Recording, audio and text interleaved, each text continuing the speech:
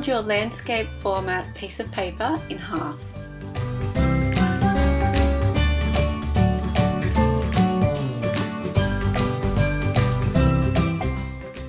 Fold this bottom edge inwards towards the middle fold.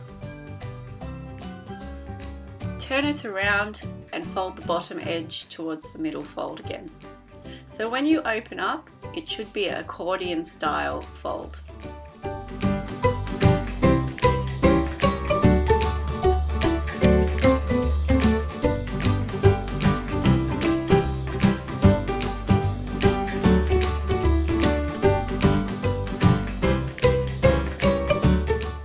Grab your scissors and cut a slope out of the first piece of paper.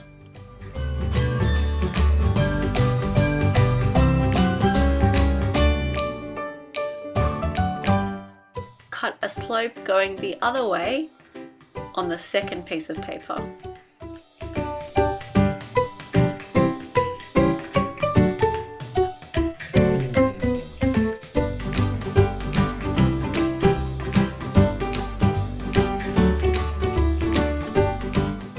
Cut another slope on this piece of paper going the other way, and then cut the remainder of the paper off. So when you open it all out, it should look something like this. Turn it over so the longest piece of paper is on your right hand side. That's going to be our sky. Now when you fold the next piece over, that's going to be a mountain, and this piece here will be a pasture, and here we have a fence. Let's start by painting the sky on this piece.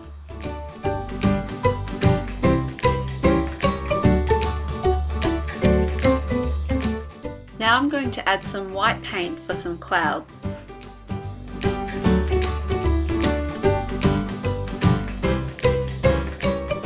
I'm dabbing the white on thickly on top of the wet blue paint, and now I'm going to use my finger to gently swirl it into really fluffy clouds.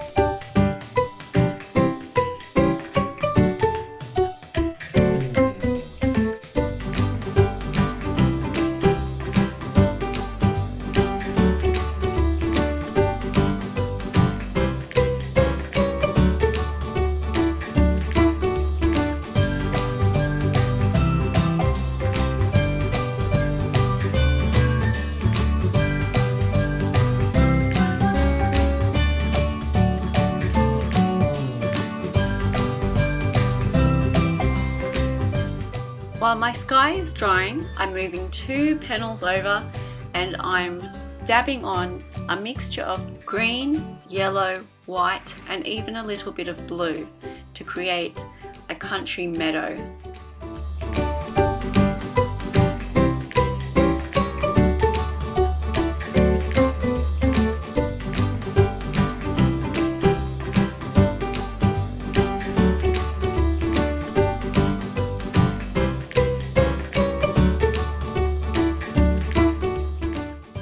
Time to let these dry. 2 hours later and everything's dry enough for me to fold it together. I'm going to work on the first panel down the bottom. I want this to be a fence, so I'm using my lead pencil to draw the top of the fence.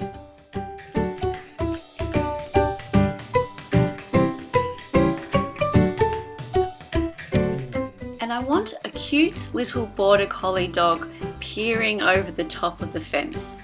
So here I'm drawing the paws, adding a snout and a fluffy face.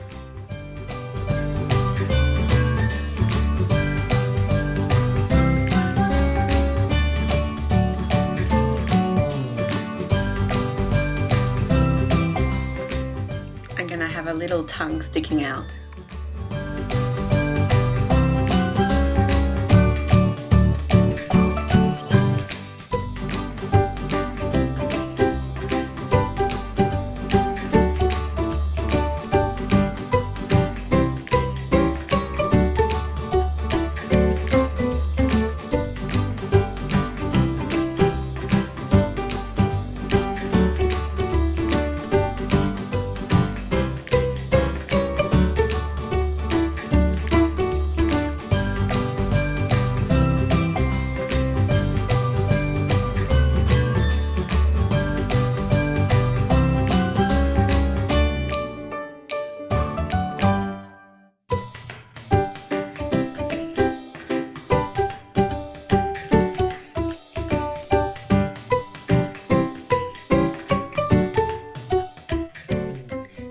going to draw the wooden fence palings with a tiny little gap between each one.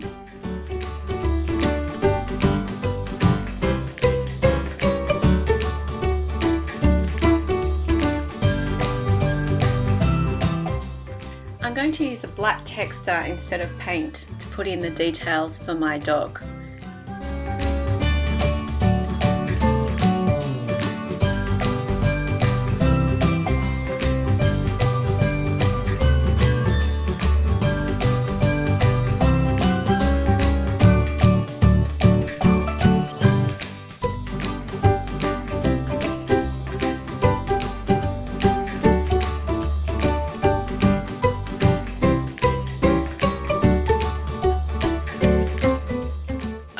Colour right up to the eyes, otherwise they'll disappear, and I'm leaving a white snout and a white strip of fur in the centre of the face.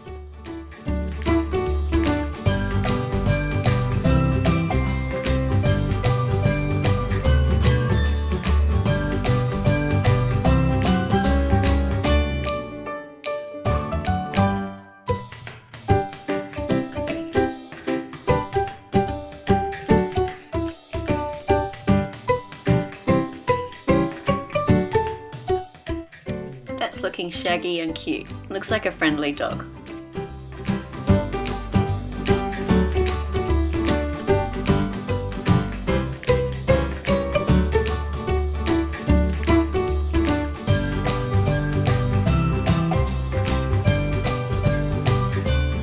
Cutting out the fence and around the dog's head.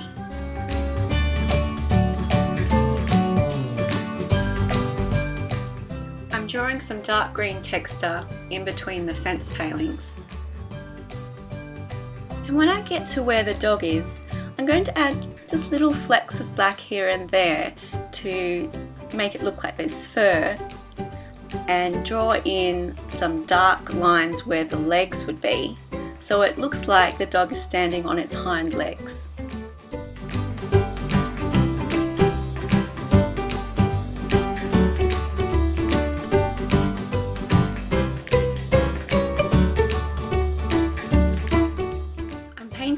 Fence brown. If you don't have brown paint, try mixing yellow and red to make a warm orange, and add a little bit of blue until it looks brown to you. To add the illusion of wood grain, I'm turning my paintbrush around and I'm using it to scratch in some spirals and some lines so it looks like wood.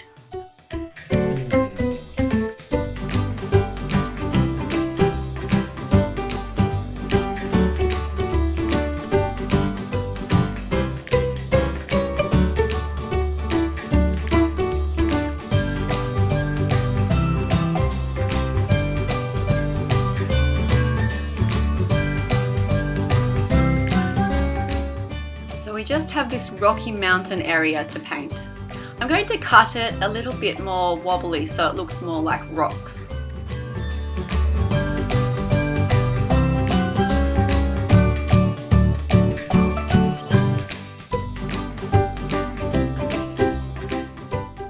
Here I've got some black paint, white paint and grey paint.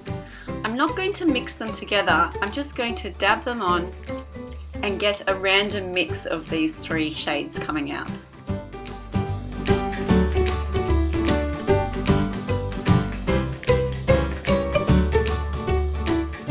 Turning my paintbrush around again, I'm going to scratch through this thick paint and create some areas of different layers of rock.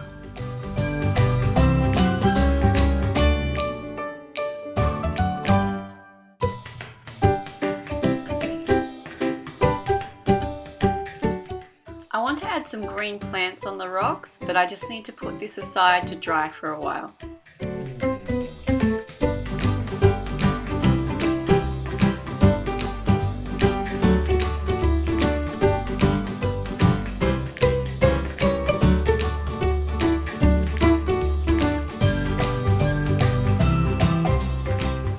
I'm using the other end of the paintbrush again to scratch in some grassy leaves. Then it's time to let it dry once again.